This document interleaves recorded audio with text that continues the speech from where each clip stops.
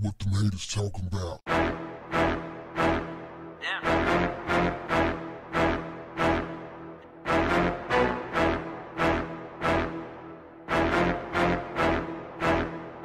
At what point did you realize Tupac was famous and Tupac was Tupac? And then you caught your snap and you was like, oh shit. And you started connecting your actions prior to knowing he was Tupac to where you were at the time when you found out he was the Tupac. Well, he became Tupac to me right before like probably like a few months before the death row situation though. You know what I mean? Okay. Because before then, Snoop was hot. Snoop was the big nigga. Remember, Snoop was the one that had all he was the one that nobody didn't want their album to come out because Snoop was the hot at the time. So Tupac didn't get hot really until after he had the little rape case and all that. Remember all that? But Tupac had already done Juice, and he had Brenda's Got a Baby, right? Yeah, but that was out. But that wasn't superstardom. That was another rap star. That was just another local. That to me, it was just like I still didn't. That wasn't shit to me at that time. Yeah. But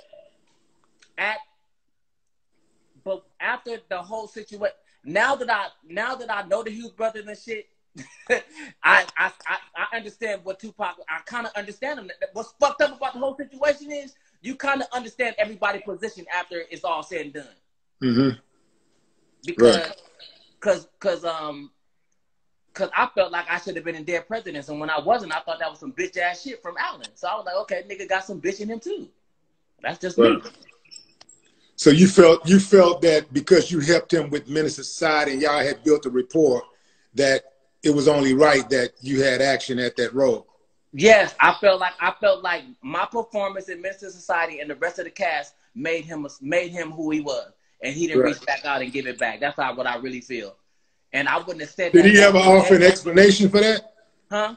Did he ever offer an explanation? Just light-skinned nigga shit, probably. What the hell is light-skinned nigga shit? Just because you gotta understand, niggas be thinking it's all about them. You know how niggas don't think about everybody else. They would think about themselves. See, most black filmmakers think about themselves. They want to be the star. You understand what I'm saying? It's not about you. But is that exclusive to black filmmakers, or is that just filmmakers, period? Because I just think that a lot of directors, period, think that the movie is about them. Well, when it comes to the white directors, a billion of them. You don't know. I don't know who this. Well, I know, but the average person don't know who directed Schindler's List.